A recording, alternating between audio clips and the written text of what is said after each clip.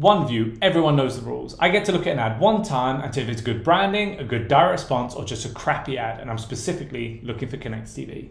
So let's see who we have today. So we have Burlington's. I think we've all heard of them, so let's check out their ad. Her outfit is great, but I saw it at the department store for $96. I got one just like that for $38 at Burlington. And this outfit for my husband and play clothes for the twins.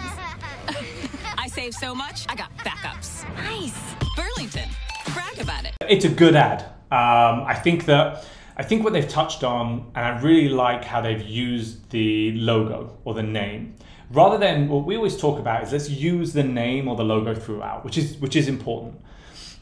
The importance is at any point in time when I look up, I can tell who you are, right? If I haven't heard of you before, I can see the name, I can type it. I know I have a small window of time, 15 or 30 seconds, to get your name and understand who you are and write your name down. Now, Burlington has the luxury that you've probably heard of them before. Their SEO is going to be on point. If you were comparing that to a company that maybe is less well-known, where you're trying to really introduce them, then you really want that logo throughout. But I think they do it a great way of, while talking about the unique selling points, the name popped up with the 65% discount stuff. I thought that was really smart. And so I think there's a really nice way of doing it. They also use the name a couple of times. So you had that verbal element as well as the visual. And I think they did a great job there. It's definitely a professional asset. They touched on the unique selling points really nicely at the low price.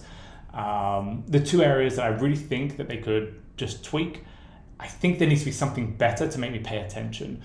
The cost savings is their unique selling point, but it's not why I necessarily pay attention to the asset. And I think we need to be really careful there is what makes me lift my head up and pay attention to the TV screen. So that's number one that I think they could do a slightly better job on. And the end card, it was a good end card, but I think that, again, if it's a DR campaign, I'm all about visit us online, visit us in store, and making it very much like I'm telling you what I'd like you to do. I think that really drives, well, we've seen it drives better performance.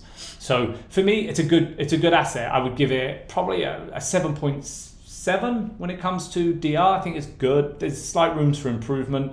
Again, paying attention, getting my attention, and the end card.